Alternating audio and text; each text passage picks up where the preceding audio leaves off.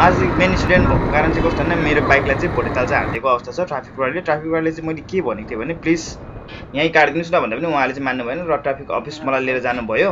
तर कस्तो के भयो भने त्यहाँनिर चाहिँ मलाई सिधै 1000 रुपियाँको फाइन लगायो क्या। र मैले त्यहाँको विभिन्न उयसलाई कर्मचारीहरूलाई पनि रिक्वेस्ट गरेँ।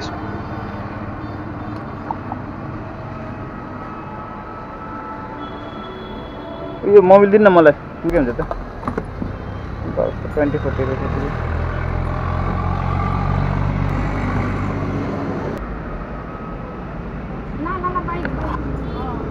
किन दाइ हुँदैन हो? अरे किन दिँदैन? छैन त बोर्डे नि। ए सर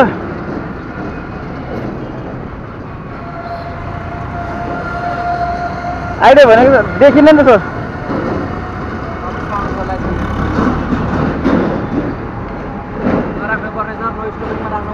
अनि उता सोधिहालेको थिएँ क्या, म त हिँडिहालेको थिएँ क्या सर। यहीँ गर्नु मिल्दैन सर, एक्सक्युज गर्नु न, म उता लगिहाल्छु क्या। अफिस थाहा छैन नि त सर। तेरिका मलाई देखिन नि त, मैले पार्किङ हेर्दा नो पार्किङ एरिया हो कि तर यति चाँडै नै आइहाल्छ भन्ने थाहा छैन। अरे उता भनेको अलिक पर ए पुरै रहेछ, माथि चढाउँथ्यो नि त नि। कति चार्ज हान्छ? हाल्छु कि तर खोइ अब यतिकै भयो। अरे हिँडेर लिएर जाँदा पहिले बरु फाइन काट्दिन यार, के गरेको यो डबल खर्च क्या। भन्नु भएन भनेको त म फाइन काट्छु त भनेको त नि। काट्दा भइहाल्छ। मैले त्यही भनेको त सर यहीँ काट्नु न बरु भनेको त नि। म आज नै आउनु फेरि घाँडो भएन, अब उनीहरू पनि आउनुपर्छ अब फेरि गर्मीमा। अरे भाइ सब सीमा गाइस बाइक चाहिँ ट्राफिकले लक गऱ्यो होइन। ट्राफिक चोक जाऊँ न।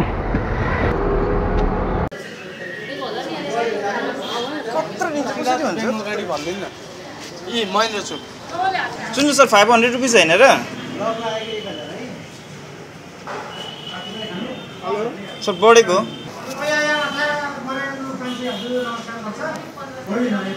सर मिलाउनु मिल्दैन सर 500 लिन्थ्यो त पहिले त नो पार्किङको। अनि पहिले भन्दा पहिले त्यतिखेर त लाइसेन्स थिएन होइन न, पहिले त्यतिखेर त लाइसेन्स थिएन नि सर। पैसै छैन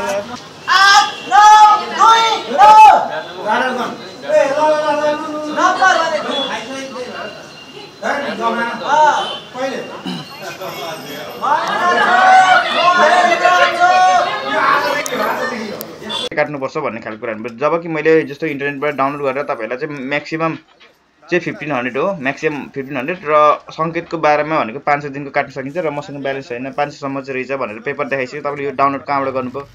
तपाईँलाई यसरी हुँदैन यता र भनेपछि पछि गएर उहाँहरूले सिनियरले पनि त्यो देखाइसकेपछि चाहिँ 1000 काट्दिनँ त तपाईँको पनि भएर मेरो पनि भएन भन्ने कुरा गर्दाखेरि चाहिँ एउटा बार्गेनिङको कुरा पनि त्यहाँ आयो क्या।